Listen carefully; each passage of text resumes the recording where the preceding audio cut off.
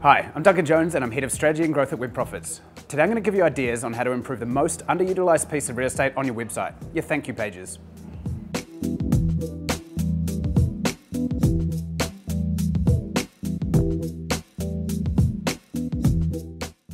Of all the time and effort that is put into designing a website and using conversion rate optimization to split test and improve it, not a lot of love goes into the thank you or the success pages your visitors see after they've completed an action that you want them to take. And it's a huge opportunity you should be taking advantage of. If your thank you pages look something like this, keep watching and I'll outline 11 ways you can improve them. Number 1, reinforce the sale.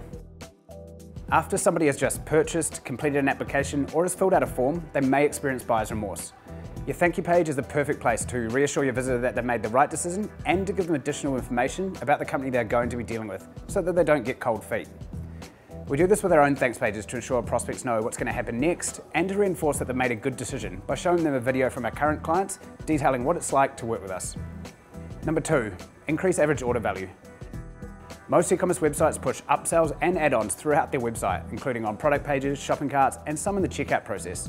Almost all of these e-commerce sites fail to utilize their thank you page, however, leaving a huge opportunity untapped.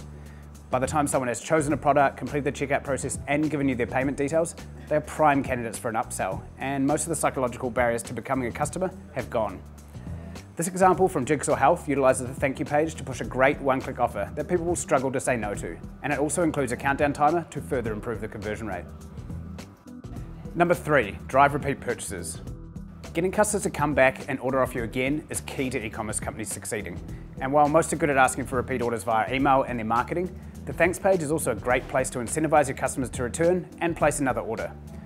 Shutterfly uses this technique well on their thank you page, highlighting how easy it is to order again, you've already uploaded your photos, and offering an incentive for the next purchase, along with an expiry date. Number 4, generate social shares. Once someone has downloaded one of your free offers or purchased something, they are more committed to your brand, and if they enjoyed the experience, think it's a great offer, or are just one of those people that shares everything, there's a good chance you can push them to spread the word around your website or products. We use this technique on our Growth Manifesto blog, encouraging people who have downloaded a free resource to then share it over social, which works pretty well. Number 5, grow your community. Once someone has completed an action you want them to take, why not invite them to join your community?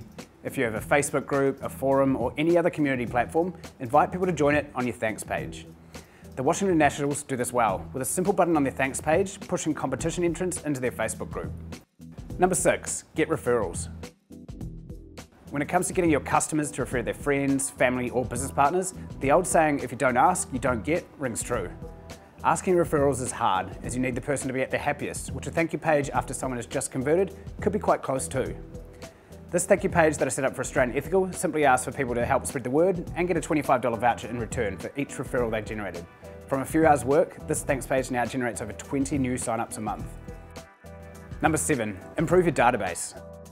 Generally speaking, the more complex you make a checkout process or lead generation form, and the more questions and fields that you have, the lower your conversion rate will be. Generating the sale or the lead is almost always far more important than asking these extra qualifying questions, so many companies just don't ask at all. Adding these to your thanks page, however, is a great way to get the additional info for segmentation and personalization without causing extra friction. Harry's Shaving Products does this well, asking how often you shave after the sale, which allows them to then segment their database and send reordering sales emails at just the right time. Number 8, conduct research. Conducting research is a key way to improve your business, website, and marketing, but placing a survey in the customer journey risks disrupting the conversion itself. A great place to put the survey, on your thanks page. We did this using a Hotjar survey on Australian Ethical's thanks page and simply asked what was it that made the person sign up. From this, we uncovered green and sustainability as a major USP and changed all of our marketing. Not bad from an underutilized thanks page.